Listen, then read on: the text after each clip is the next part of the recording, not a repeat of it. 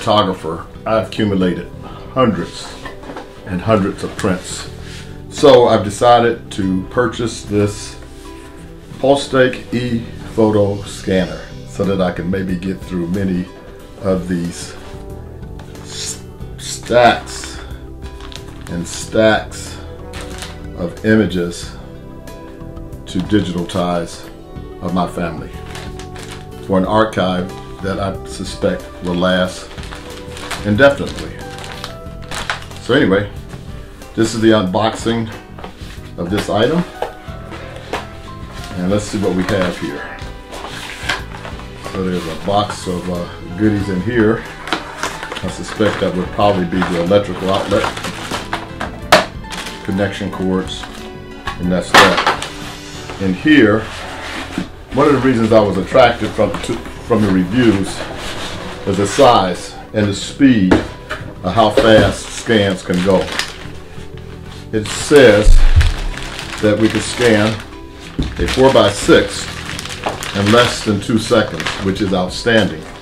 Some scanners I've had in the past, even just a scan, a 35mm negative, would often take anywhere like from 4 to 9 minutes, depending on the resolution.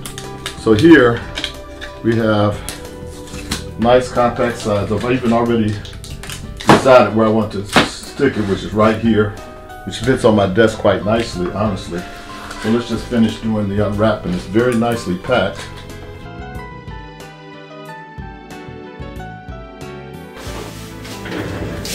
So I got the scanner up and running, and man, I am blowing through these pictures like crazy. It is so easy.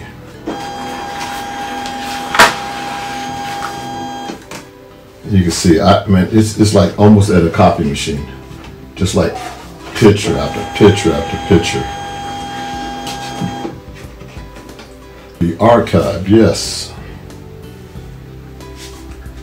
And my guess is, as face recognition gets better and better, we'll be able to identify, because honestly, some of these people, I don't even know who they are in the photographs.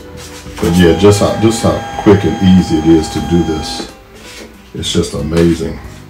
I'm able to get through these hundreds of photographs in just a matter of seconds.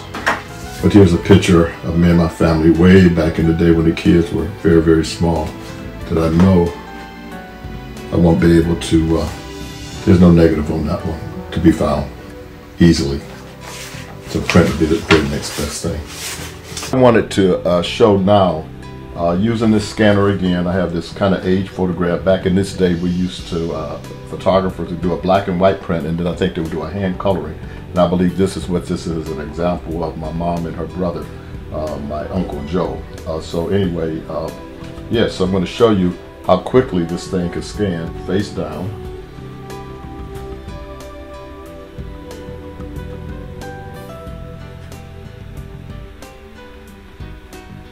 I think it's reading, scanning. This is an 8x10 photo.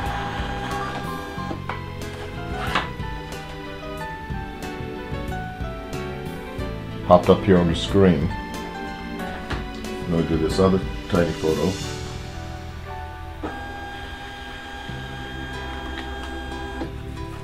Lightning speed. So now we have these two photos, and I could just simply highlight them both and send them right over to photos. And as you see right here, we'll look at imports, and boom, there they are. The two photographs are right here imported, and two photos.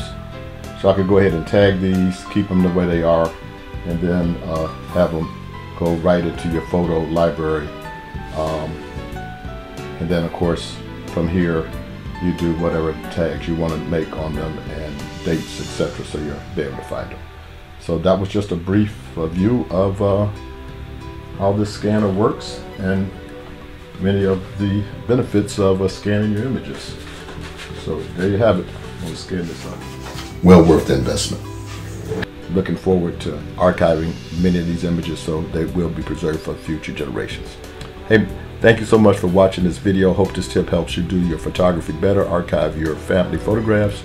If you have any questions, comments, please leave them in the comment section on the channel here, and check back periodically when I have new tips and tricks on photography. Hit the bell for notifications. You'll know when they're popping up or when they drop. And if you haven't subscribed, please subscribe to my channel. I deeply appreciate it. Thank you so much and take care.